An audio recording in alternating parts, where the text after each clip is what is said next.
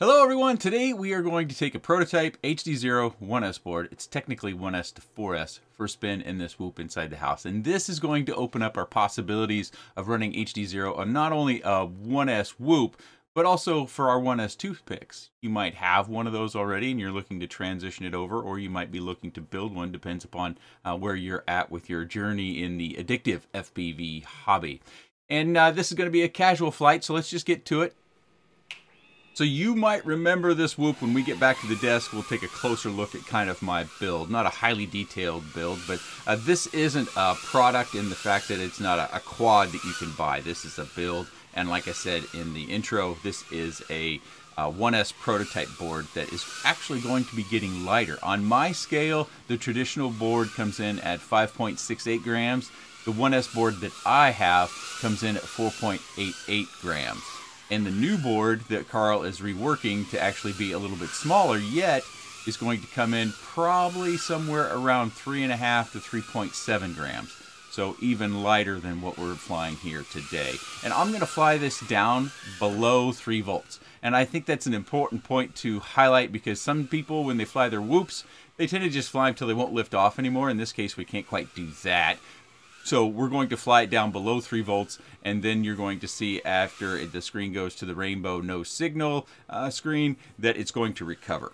And because this isn't a quad in itself, a product, I'm just kind of casually flying it around the house, just trying to demonstrate it to you. And like I said, we will go over what I used, although I do think in this particular case I probably would have used 20,000 kV instead of 22,000 kV. But there's a lot that we can tinker with in that, you know, if we want to make a build of our own, whether it's to run different props or different motors altogether. But I wanted to show you this 1S board, and we've got our battery voltage right down there in the lower left-hand corner. You'll want to keep your eye on that. This whoop comes in at about 30 grams. I weighed it shortly before the video, so if I'm remembering that correctly, I will put it on the scale after the video, or after the flight footage is over, so you can get a first-hand look at the actual scale and what it reports.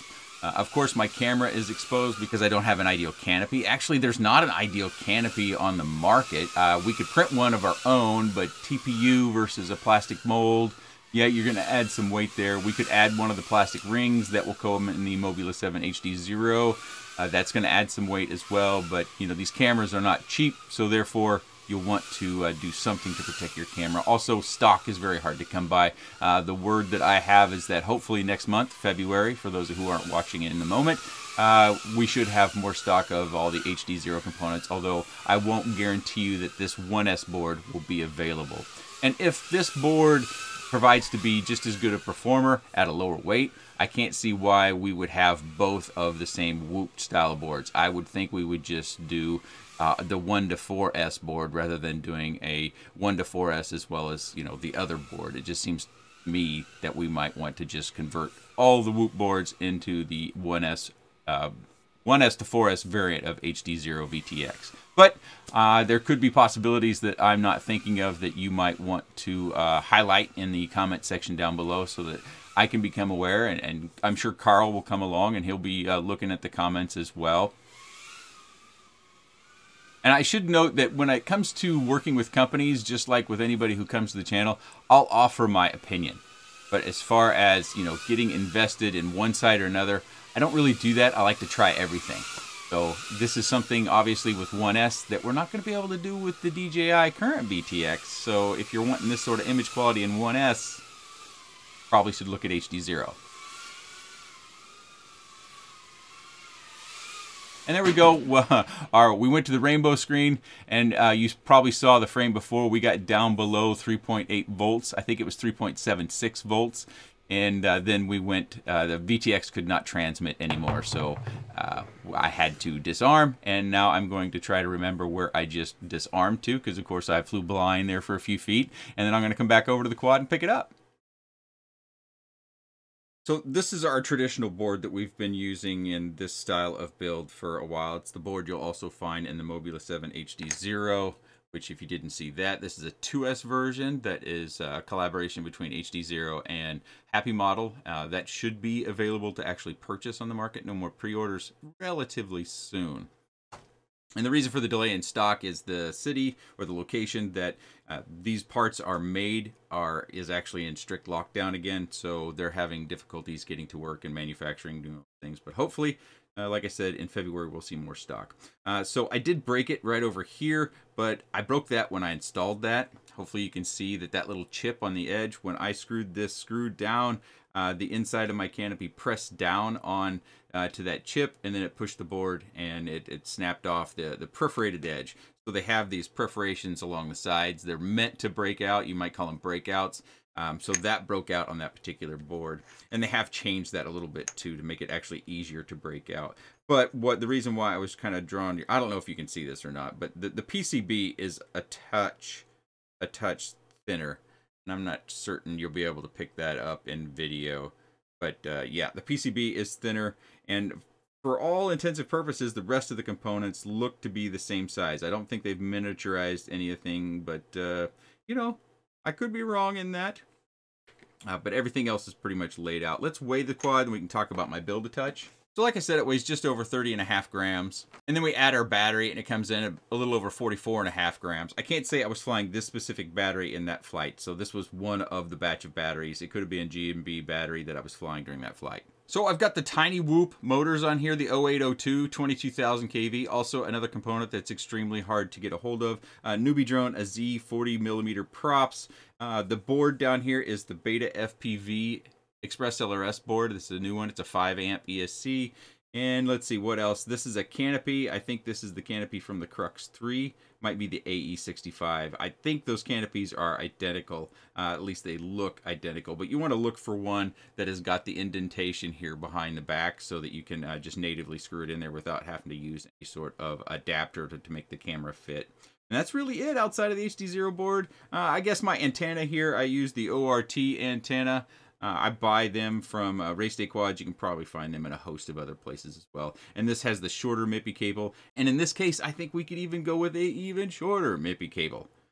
I can't remember what size the shorter length is. I think it might, I shouldn't say. The shorter MIPI cable made for HDZero is in here, and we could even go quite a bit shorter. You can see I've got 3 turns or even more 3 turns to kind of squirrel that MIPI cable in there. And also that shows you how our camera lens is exposed. But we can get it through this canopy without having to drill out the canopy. So that makes the build process a little bit easier. Oh, I should draw your attention to the fact that, let's see if I can bend this front motor down.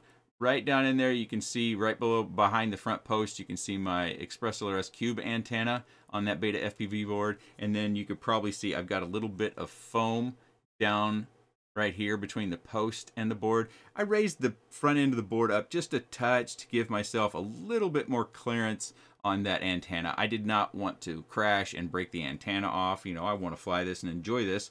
So I put that little bit of foam in there. The connector I'm using for the battery is the G&B. Obviously, it used to have a BT20, but I have way more G&B 27 batteries than I do BT20. And also note that is the cross board. That is not the square board that has the, I think it's a 12 amp ESC from Beta FPV. This is the 5 amp variant. When I wired up power, I went straight, you can't really see it.